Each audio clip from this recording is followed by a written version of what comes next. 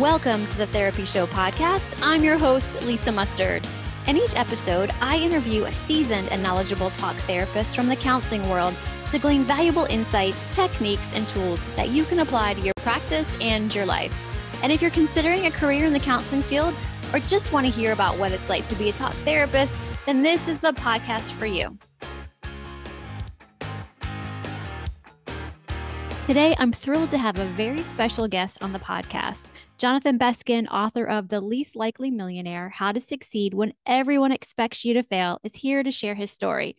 His journey is a powerful testament to resilience and overcoming adversity, including his battles with mental illness and his remarkable transformation into a successful entrepreneur. His story is not just about financial success, it's a deeper narrative of facing life's challenges head-on and emerging triumphant.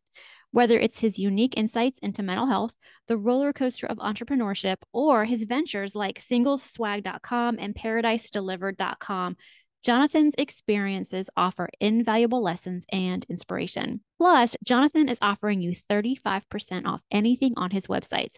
Head over to singleswag.com and paradise-delivered.com and use the code HUGS.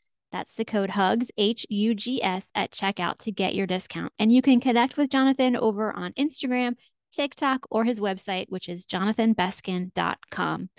All right, sit back, tune in, and let's dive into this captivating conversation with Jonathan Beskin. I have an awesome opportunity for you, for my friends over at Therapy Notes. Are you feeling overwhelmed by a sea of paperwork and a labyrinth of appointments? Let Therapy Notes be your peaceful haven. Known as the leader in electronic health records, Therapy Notes shines brightly in the dynamic field of mental health care. Their round-the-clock live phone support, earning a stellar 4.9 star rating on trustpilot.com and Google, mirrors their dedication. And Therapy Notes brings you a comprehensive range of services: streamlined billing, effective scheduling, precise note-taking, and innovative telehealth options. Exciting news for prescribers: the introduction of ePrescribe is set to transform your practice. And if you're thinking of transitioning from another EHR, Therapy Notes ensures a smooth switch, offering complimentary import of your demographic data, setting you up for a smooth journey from the start. So join over 100,000 mental health professionals who have already embarked on their journey with Therapy Notes. Begin with a 2-month complimentary trial, no obligations. Just click the link in the show notes or navigate directly to checkout and use promo code LISA at therapynotes.com. Dive into the Therapy Notes adventure and see why it stands out as a leading light in the industry. With Therapy Notes, you're not just selecting an EHR, you're navigating towards success. Well, hey, friends, welcome back to another episode of The Therapy Show. I'm your host, Lisa Mustard, and this week's guest is Jonathan Beskin. Welcome to the podcast, Jonathan. It's awesome to have you. Thanks, Lisa. Happy to be here. Excited. Yeah. I'm excited too. And I love, I just got to share, you wrote a book called The Least Likely Millionaire, How to Succeed When Everyone Expects You to Fail. And I highly recommend it to anyone out there who's ever had a struggle in their life, because you've definitely had some struggles in your life and you've overcome, and here you are. And how did you become the least likely millionaire? Can you share with our listeners how that happened? I definitely grew up without a lot of resources. I kind of grew up with a single mom. I faced a lot of adversity in my life. I talk about some specific instances in the book. I was hospitalized for severe mental illness, both as an adolescent and an adult. I've been on kind of a roller coaster of cocktails of psychotropic medications, and been off and on a number of them, and suicidal ideation, ruminations, very irrational thoughts, paranoia. But so I think, part of my story is definitely mental illness, but there was some specific trauma that also happened in my childhood, and some incidents, that type of thing. So in spite of all that, and I think as a result of that, honestly, I started a company in 2016 that became a top 200 company in the Inc. 5000. and a kind of well-known brand in some ways. And then I bought another company in 2020. My first company was called Single Swag, and it's a subscription box company, so a recurring revenue model business, and we send full-size women's lifestyle products to our subscribers. So cosmetics, jewelry, fashion accessories, books, food. And then I bought this company called Paradise Delivered, and yeah, had a life-changing success, personally and financially through those businesses. And that's kind of what I talk about in the book is kind of my personal story, everything, and I'm very transparent about things that have happened in my life, including, the stays in the mental hospital, electroconvulsive therapy while I was there. And, the book also has some actionable advice and tips for people that do want to start a business or people that want to change their life in meaningful ways. And I'm hoping to, help as many people as I can. Nice. Yeah. I have a lot of questions. I have so many questions, and I feel like we could take this conversation in so many different directions. So I guess I would like to ask you a little bit about the mental health issues that you dealt with when you were younger. When you look back on them now, what made the most difference for you in getting well again or getting back to a place of health? Yeah, I think ultimately, for most of my life, if you kind of look at, I've done this exercise where you look at your life, and there's kind of a baseline in the middle of the sheet of paper, and you kind of chart out your life like a stock ticker, and all the ups and downs. And really, for a lot of it, it was down, and a lot of my childhood was down, my teenage years, high school, all this was down. I think really, fortunately, I'm on an upward trajectory. And I think this concept I talk about in the book of a healthy obsession is something that really helped me turn around. And being able to realize that I'm not going to get rid of a lot of the symptoms of mental illness, that it's kind of genetic, it's part of who I am. So things like severe anxiety, tree branching thoughts, paranoia, ruminations. I mean, I know that I'm going to have that. So how can I channel that and harness that energy and harness those thoughts into something positive? So first, I became a serious marathon runner, and I was incredibly disciplined, and I was incredibly disciplined about the way I ate and the way I took care of my body and my training regimen. And I had finally something to focus on, something healthy to focus on, to keep my brain occupied and to focus on this. Then, I started the business, and I became obsessed with the business and looking at it from every angle and preempting what my competitors were doing, and just really making that, kind of my being, and being overwhelmed by it, allowing myself to be overwhelmed by it. I actually ended up gaining some weight because I wasn't able to focus on two things at once. So I Right. wasn't able to keep up the obsessive exercise and eating right while I was building this company in some way. So it's interesting, but yeah, I really attribute a lot of the, and in no way am I totally cured. In no way do I still not, have these symptoms of mental illness. I still, have traumatic things in my life that happen. I still have, an elevated baseline level of anxiety. I still take some psychotropic medication, although it's much smaller dose than I have in the past. But I think the reason why I'm healthier now and better now in some ways is because of these healthy obsessions that I've been able to build for myself. Gotcha. Okay. Okay. So, the healthy obsessions, I can understand that. It's good to have something to focus on that is pushing you and pushing you to strive forward in your life. And I'm just curious, like, do you have a therapist, like a counselor?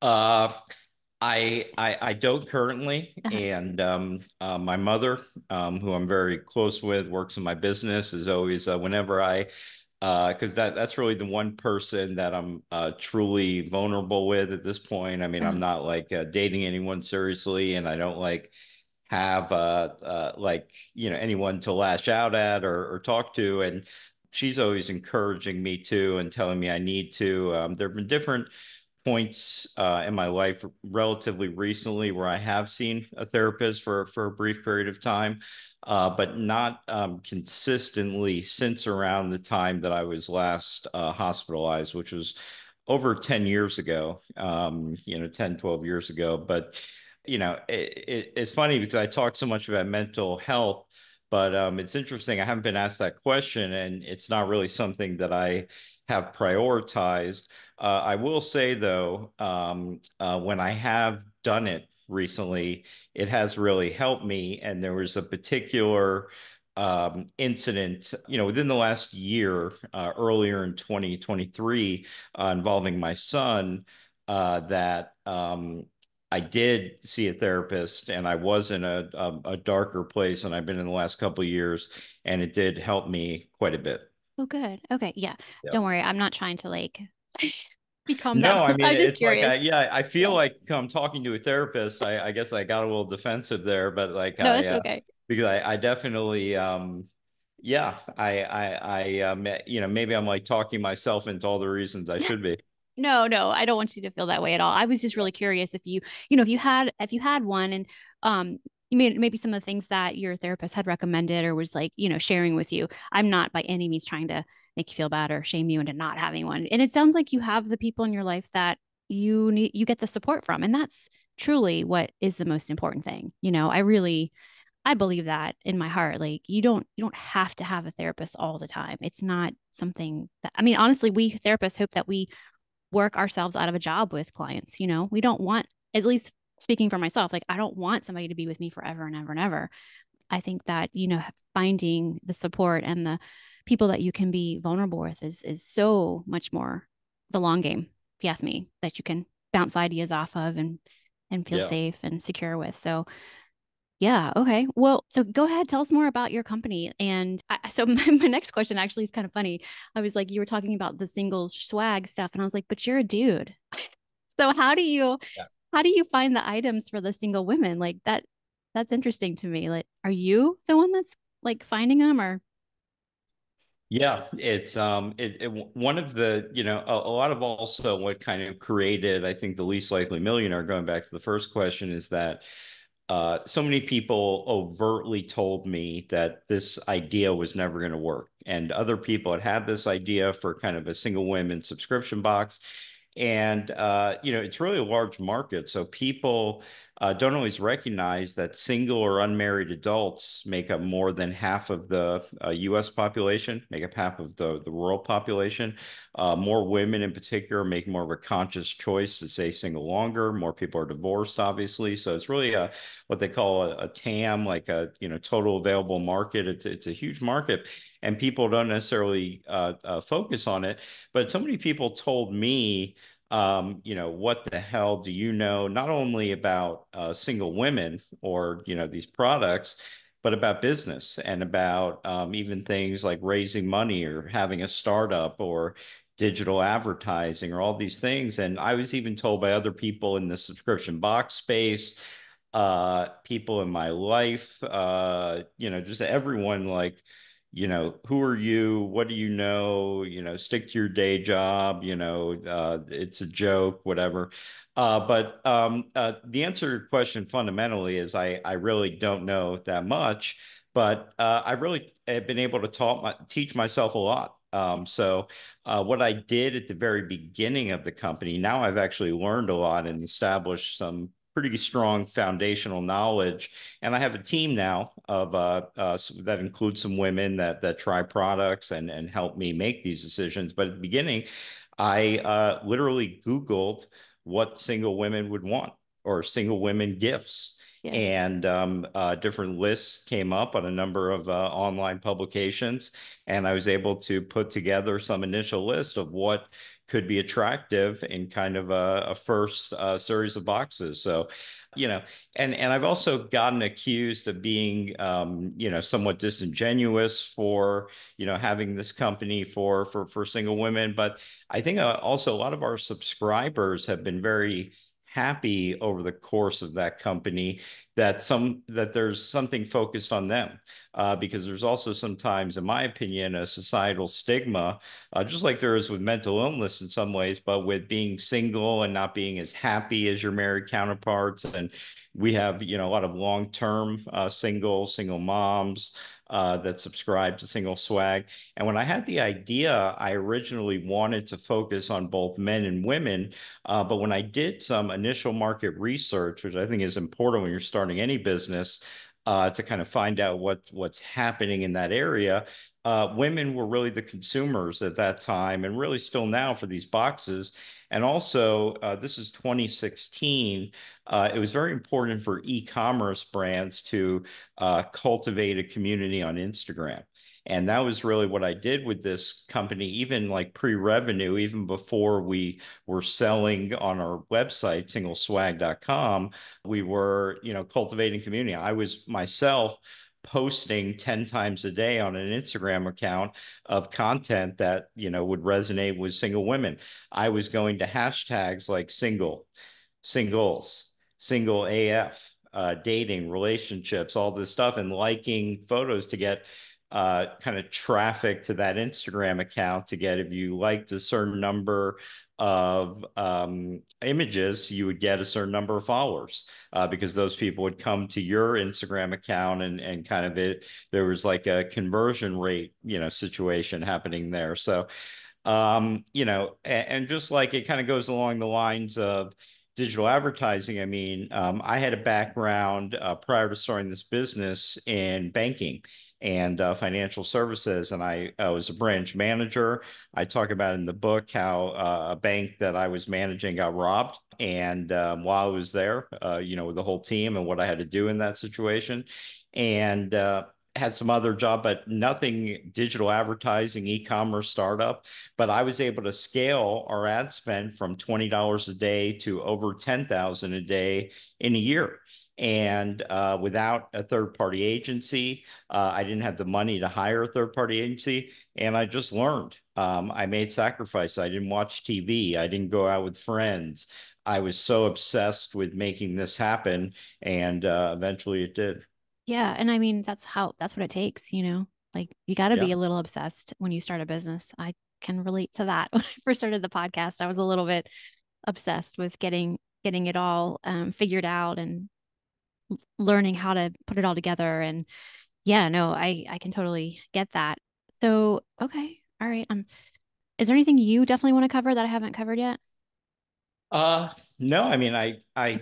I'm happy to discuss anything you'd like. I'm doing my best to share everything I can from my story, Yeah. and I know it's kind of, but yeah, I mean, mental health is really the big thing, and I think it's Okay. one of the big. I think there's a lot of individuals that have had a rags to riches story, Yeah. that have created a company from nothing. What I don't think there's necessarily a lot of is a lot of transparency around mental illness. Right. And even if it's not as extreme as in my case, which included like suicidal ideation, different, levels, but even on a daily basis, dealing with stress, Mm. dealing with anxiety, dealing with trauma in your life, and kind of overcoming that, and how so many entrepreneurs in particular, and people that have been, I mean, my business, although I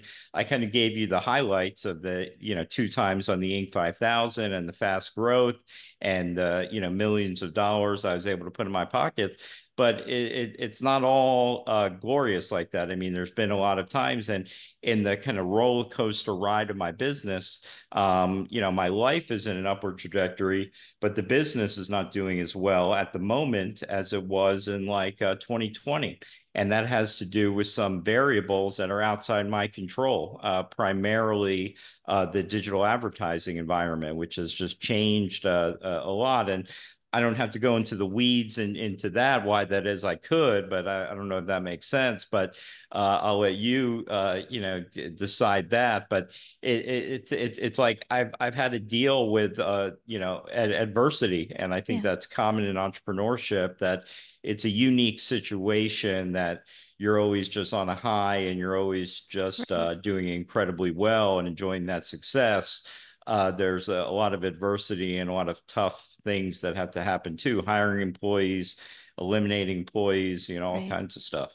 Yeah. So what you just said was your personal life is on a up, but the business right now is kind of steady, hasn't grown as much as it has in the past. Is that what you mean? Is that what you said? Exactly. Yeah. I Okay. mean, the business, well, I think really every e-commerce business over the last, since 2020, when a lot of these businesses, I mean, my business did incredibly well, and I did incredibly well during COVID-19. Right. It was a life-changing, kind of game-changing success. Since then, and since like the rollout of the Apple iOS Mhm. 14, like it's just had an impact, a negative impact on digital advertising. And really, there's two primary variables that are important in my business. And one is what we're paying to acquire customers, so the acquisition cost, Sure. and the lifetime value. Right. So how long we're keeping people subscribed to our service. And yeah, so the business, is down relative to 2020. In 2020, we're shipping over 50,000 boxes a month. Now we're shipping closer to 15,000 boxes a month. This is not like a sad story. I'm still Right. making money. Right. That's still a lot. It's still a sustainable business. But the way this business works is there's kind of a hole in a boat, and you kind of have a leaky ship at all times. And if you're not able to, fill up that boat and keep that boat afloat, then you're going to lose more than you're kind of gaining. And a lot of companies similar to mine have actually gone out of business or completely pivoted their business model. Some of the biggest names there to, get involved in other things, because this is not unique to me or my Sure. company. This is just, a product of some, digital Yeah. advertising variables, economic variables. We're not in the same economy we were back then. So a number of things, but I only brought that up because I think that it's, I'm still dealing with, even though that's happening and I'm not on the same high that I was, I'm still, able to do it, and doing my best to stay mentally strong, and, just make decisions, because, when these things happen operationally in the business, we need to shift, and you need to make different economic decisions. You Right. need to make different logistical decisions. There's things that have to be done in real time as like an operator, an entrepreneur, that sometimes aren't easy to figure out and stressful. And yeah, you deal with it. Right. Yeah. No, I appreciate you saying all that. And I'm it's really nice to hear too that you are able to it's not bringing you down, it's not pulling you down into that dark place that where you were, 10 years ago. You're able to deal and to cope with, like we say, life on life's terms. Like it's not always going to be what we want it to be, and there are things out of our control. And I think that's really cool that you're able to find that be at peace with as best you can. So, um, yeah, that's really cool. So, what do you think? So, other therapists out there that are listening, what would you say is important for them to know? You've shared a little bit about the entrepreneurial journey, but what do you think is important for them to know if they're working with their entrepreneurs out there in terms of mental health? Yeah. Well, even though I feel like mental health, from my own perspective and my own story and kind of harnessing healthy obsessions, I've developed some expertise in that, but I'm nowhere near a what I would call a, mental health practitioner. But I would say that I definitely have, connected with a lot of entrepreneurs. I have a lot of entrepreneur friends. I'm a part of EO, Entrepreneurs Organization, which is a kind of professional organization where you have to have a qualifying business. And I connect in a real vulnerable way with a small group of entrepreneurs through that. And I think we all have similar struggles. And I think there's a lot of ups and downs. There's a lot of difficult decisions that need to be made. A lot of times it's lonely. And it's I think loneliness is kind of a big part of it, and a lot of it's kind of like sometimes you have the weight of the world on your shoulders. I mean, I personally wouldn't want it any other way. I can't imagine at this point in my life going to work for someone else. But I also have worked harder and had more challenges. But I think, yeah, I mean, I hate to say it, but most of the entrepreneurs I know are just kind of crazy. And I don't even know how crazy is defined, or that's a bad word to say in a community of Fine. therapists. No, it's But fine. yeah, I know quite a few, and I really didn't know that many. Fortunate, I really didn't have a lot of mentorship when I was building my business. I didn't really have any serious entrepreneurs in my family. I didn't have like a friend network. Fortunately, as I built the business and through this EO network that I'm involved in, I've met a lot of entrepreneurs. I've become friends with a lot of entrepreneurs, and so I've just gotten exposure to that. But I would say some of the biggest things to focus on, in my opinion, it is loneliness. I mean, just that whole weight on the shoulders. I mean, my business doesn't have that many employees. There's some there's businesses that are more labor kind of intensive that have that. And yeah, I'm not sure if that was a Yeah. well put together answer, but No, no, I think that was good. I think you've touched on a lot of different things that, we can be keeping an eye out for. And it's I would imagine the loneliness would be play a part, the stress definitely. Um yeah, that's really helpful, I think. So what made you decide to actually write the book? Like what was it that spurred you to do it? yeah, well, and when I first started writing the book, by the way, I didn't plan to, it wasn't like I planned to talk about mental illness. I wasn't like I planned to, the way it worked with me writing the book is I kind of worked with a professional company, and someone came and interviewed me. And through the course of that interview, which ended up being kind of like a therapy session, I relived a lot of this stuff from my past, Mm. including a lot from my childhood. And the book starts with me getting beat up basically in front of my whole senior class in high school. And but I think really as my story got out there more, and as I started to cultivate even my own kind of community on Instagram, and there were articles written about me. And I think people were reaching out to me. Oh, and I went viral on TikTok. And I kind of used I have some expertise, I think, like in social media and building content that's kind of native to these platforms. And before I wrote the book, I had a few videos go viral on TikTok, and they got like over 1 million views. And they were kind of a narrative of my business journey with like text overlay and music that was trending, that type of thing.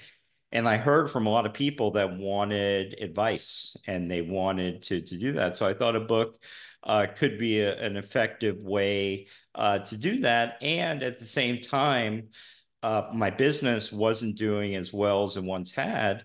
And I was looking for another opportunity, honestly, strategically, to generate income. And I thought that the book could be kind of a catalyst to a career in speaking to groups, in more consulting and getting my name out there, and really building that personal brand as a thought leader in entrepreneurship, potentially entrepreneurship related to mental health, and how companies, individuals can do that. I've been doing that on relatively smaller scale. I do have some individuals and companies that I work with now on a consulting basis, like on an hourly basis, to talk about different challenges they're facing, some aspiring entrepreneurs in the subscription box space. And I'm looking to do more of that type of thing as I have kind of an operational team that can run a lot of aspects of my business. I'm still involved in some aspects of the business, but I do have time to focus on things like this and doing podcasts and speaking and trying to get my name out there and trying to tell the story. I mean, I really am happy with the product of the book. It's like a Wall Street Journal bestseller, but I don't want to have the best book that like no one's ever heard of or like no one's ever read. So that's kind of like my fear now, and my paranoia now is like, how can I avoid having that happen? Right, right. I gotcha. Well, I'm hoping that this interview will go far and wide and people will Oh. grab your book and give it a read. Awesome. So what's next for you, or what kind of projects are you wanting to implement moving forward? Yeah, I mean, similar to what I described. I mean, I still have these businesses. So those kind of are lifestyle businesses that Mhm. fund a lot of aspects of my lifestyle. I am looking to leverage the book to I definitely want to sell books. So the book is available like every online platform where books are sold, Amazon. The audiobook came out recently on Audible and every iTunes, that type of thing. But yeah, I want to get out there, and I would love to have the opportunity to speak more in front of larger audiences and travel around a little bit and not necessarily do a book tour, but be brought in the right situations. I have a few of these things scheduled early next year. Where I've been invited to speak into some large organizations. One of them is a large Jewish organization that's kind of been having a convention in Florida for both kind of adults and teenagers, that type of thing. And another is an entrepreneurial conference in Sarasota, Florida. But I would say that's next. And I would also say that I need to continue on the path that I've been on. For me personally, I can't allow myself to creep back into a place where I'm in such a dark place where I need to be hospitalized or something, need Mm, to go wrong. So I think because that's happened to me, I'm kind of susceptible to that. Like the ECT treatments or these treatments like didn't, in my opinion, like fully cure me to a level where it's not possible for me. I don't think that I'm ever going to end up there, or that that's likely at this point. I think the chances are very low. But if I don't keep my mind occupied, it's not like I think that I can retire and not have something to focus on really at any point in my life. Because I think when I have nothing for my brain to focus on, that's when I get depressed. for That's when I get more anxious. I need to have something to focus on. Like for me, being overwhelmed is good. Like mm. being overwhelmed means that my mind is occupied, particularly if it's overwhelmed on things that are positive me, going to benefit me or my family, that type of thing. Yeah, yeah. Okay. Well, great. Well, I am looking forward to see what you do in the future and all those that you're going to impact and help out. Are these open to the public, these conferences that you're going to be speaking at, or like anybody can come or? I think the one that's for adults and teens is Mhm. it's called BBYO, Oh, B'nai B'rith BBY. Youth Sure. Organization. That's cool. I don't think it's open to the public, and I think there's some sensitivity stuff, particularly with what's going on in the world with an organization like that. So I'm not sure. I know it's going to be a well attended event. And the other one is I can't think of the name of it right now, but I think that one may be open to the public. but it's more of a paid event where people Sure. pay to come and learn Yeah. from different entrepreneurs and that type of thing. Yeah. I guess I was just curious, like if people were in the area and they wanted to learn more about entrepreneurship and starting a business, that would probably be a good one for them Yeah, yeah. to go And to. if people, my email address is jonathan@singleswag.com. I like for people to connect with me on Instagram. It's at @jbeskin. And if anyone has questions or wants to connect, I'm happy to do that. Cool. Okay. Well, this has just been great. I'll put everything in the show notes and maybe I'll get the name of that conference and we'll put it in the show notes for everybody Cool. to check out. So thank you so much for being here. So connect with them on Instagram, send them an email, buy a single swag box for that single lady friend in your life or mom or not your wife or girlfriend. Or Paradise Delivered box. And we market Paradise Okay. Delivered. It's nothing to do with it's a vacation inspired experience from the comfort of your home. That's smart. I like that. Maybe my therapist friends out there we could grasp onto that one. Like that'd be Well, nice. Lisa, I'm happy to send you on me a few boxes Oh, to check out. So you're so just kind. please send me your address, and I'd love your Nice. feedback. But yeah, I'm happy to send you a few. Awesome. Well, you guys keep an eye out. I might be sharing. I'll do an unboxing when I get it. Thanks so much, Uh, Jonathan, for being here. This has been awesome. Thank you for having me. I appreciate it. Oh, you're welcome. It's important to stress that these episodes are not meant to take the place of any work you're doing with your therapist or doctor. In fact, please run these ideas by your counselor or doctor before you act on them to make sure you are ready for them or even a fit for the suggestions. I can't stress this enough that each person is unique and their situation is unique. So please talk to your doctor before starting anything new that we might be suggesting. And the therapy show with Lisa Mustard and the information provided by me is solely intended for informational and entertainment purposes and is not a substitute for advice, diagnosis, or treatment regarding medical or mental health conditions. Although I am a licensed marriage and family therapist, the views expressed on the site or any related content should not be taken for medical or psychiatric advice. Always consult with your physician before making any decisions related to your physical or mental health. The Therapy Show with Lisa Mustard is edited and engineered by Chelsea Weaver. If you're looking to start a podcast or ready to take the editing off of your plate, be sure to visit chelseaweaverpodcasting.com. Well, that wraps up another episode of The Therapy Show with Lisa Mustard. I know there are hundreds of thousands of podcasts out there, and I'm thankful you've chosen to listen to mine. Be sure to visit lisamustard.com to access the show notes and discover more fantastic content. And I'd be grateful if you subscribe to the show. Thank you.